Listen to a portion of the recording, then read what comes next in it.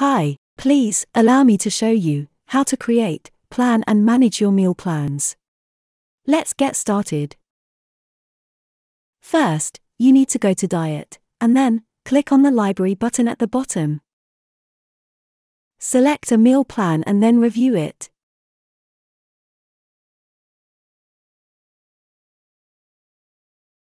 One of the most important screens is the nutrition screen. There, you can see and compare the nutrition of the plan against your recommended daily intake.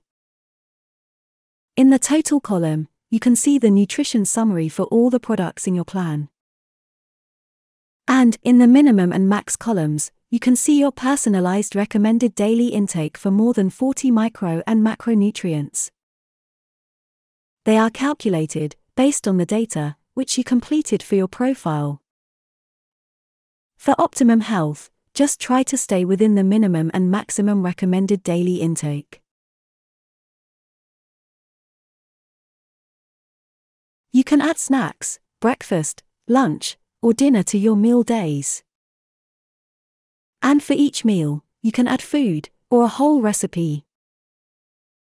Once you are ready editing your meal plan, you can add it to the calendar. Click the Plan button, select the start date and end date for your meal plan. Then select which day you want to start your meal plan with. It is usually day number 1, unless you want to add a single day. And voila! You have your meal plan ready and set. Remember that you can change everything, as long as you stay within your nutrients RDI.